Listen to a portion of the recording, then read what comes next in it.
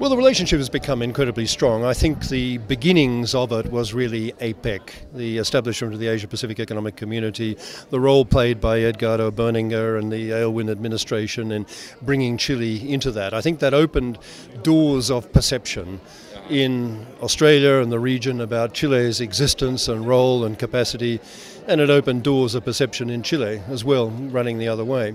So the bilateral relationship on economic and investment and other issues of that kind is very strong. Educationally, it's very strong. There are many Chilean students in Australia. Of course, there are many Chileans in Australia as a result of the exodus during the harrowing post-Allende years.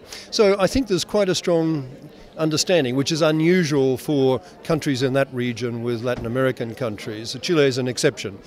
I think also there is huge potential for cooperation in the kind of middle power diplomacy that I was talking about in my lecture. Chile and Australia are already working together on nuclear non-proliferation and disarmament, specific small groups of trying to advocate changes in policy around the world. We are working together in a particular group on the subject of the responsibility to protect against mass atrocity crimes.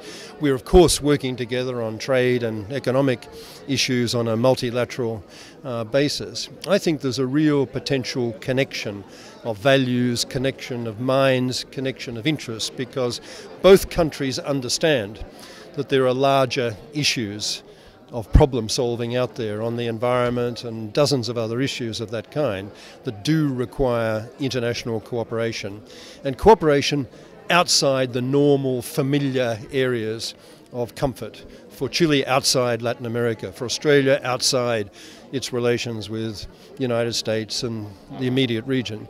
So I think the potential for this relationship is very big. Well, I think we need to remember that China's behaviour now is not in the slightest bit different to the behaviour of the great European powers in the scramble for resources in Africa and elsewhere in the 19th century. Not very different from the behaviour over many decades of the United States in areas where it could exercise a combination of economic and political influence.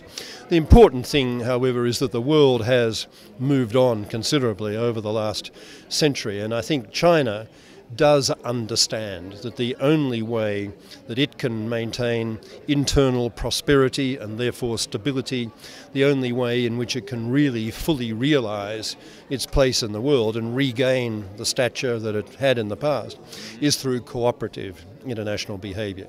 So we are seeing a little bit of chest beating, we are seeing a little bit of muscle flexing, a little bit of resources imperialism, yes, sure, and we all recognise this because we've seen it in the past. But my personal view is that there are many forces within China moving in different directions, and the overwhelming focus within China is on the need for China to recognise that the world is now an interdependent place. You don't get your way through muscle, you get your way through persuasion and cooperation.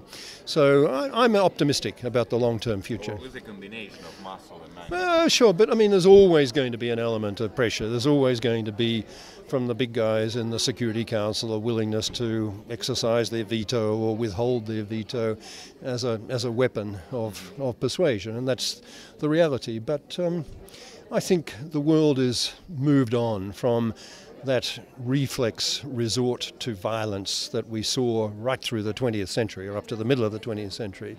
I think people are just understand that war is not an answer to anyone's problems anywhere, that it just creates catastrophe, human misery, and a loss of opportunity, not a realisation of opportunity. So I think we can be reasonably optimistic about the long run.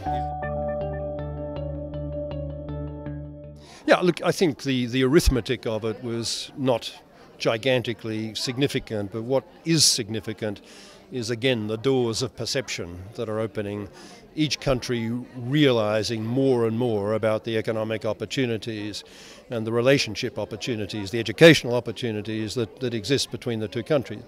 I think it's made Australians think much more about Chile, not only itself but as a gateway to the whole of Latin America. It's made Chileans think more about Australia, not only us, but as a gateway into Southeast Asia and that part of the region.